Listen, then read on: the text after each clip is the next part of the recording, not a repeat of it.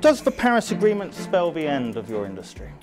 Absolutely not. So I think the challenge is more the one on climate change and how to provide energy to people. And in our company, we see the Paris Agreement as part of the solution, and it's a very important part of the solution and not the problem in itself. But I mean, now we have a climate change denier-in-chief in Donald Trump in the White House. I mean, the fossil fuel industry has a friend in the White House now, doesn't it?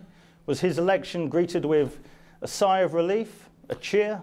The US politics, and I mean, it's a democracy, they get to vote. So inside our company, at least, we're saying we don't spend time on debating climate change. We have decided let's act on it and be part of that solution. So for us, that means to both reduce our own emissions, but also to grow in new energy and be part of the energy transformation and even try to shape it. So do you monitor your carbon emissions? What were they last year, and what sort of impact does that have on global warming?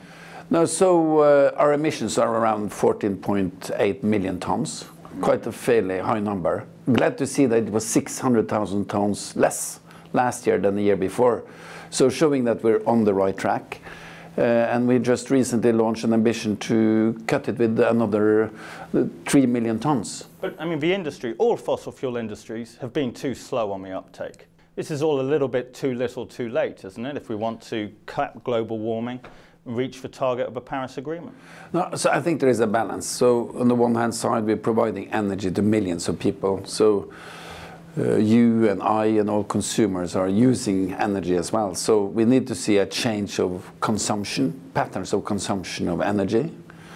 And then, of course, you also need to see a change on the supply side on trying to reduce the carbon intent. So we would like to continue to produce gas, oil in a very environmentally friendly way, and also to produce... Can you produce oil and gas in an environmentally friendly way? Absolutely. So I think, why isn't everyone doing it? No, that's a good question. I think the big challenge when it related to the energy transformation, or actually to become a low carbon world, is about all our economic activities needs to be done with less use of carbon, less use of energy.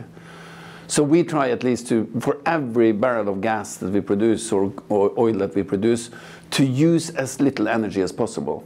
So indeed, the biggest field that we're developing now, we decided to run that on hydropower, fully renewables.